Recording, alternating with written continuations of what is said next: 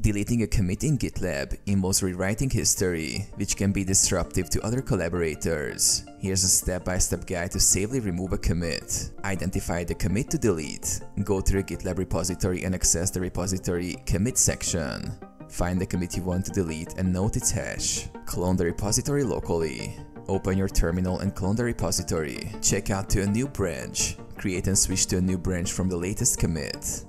Rebase interactively. Start an interactive rebase to modify commits. Replace n with the number of commits you want to review. This command opens an editor showing the last n commits. Edit the rebase list. In the editor, find the commit to delete and replace the word pick with drop next to it. Save and close the editor. Force push changes. Push the changes to GitLab. Be cautious as this overwrites history.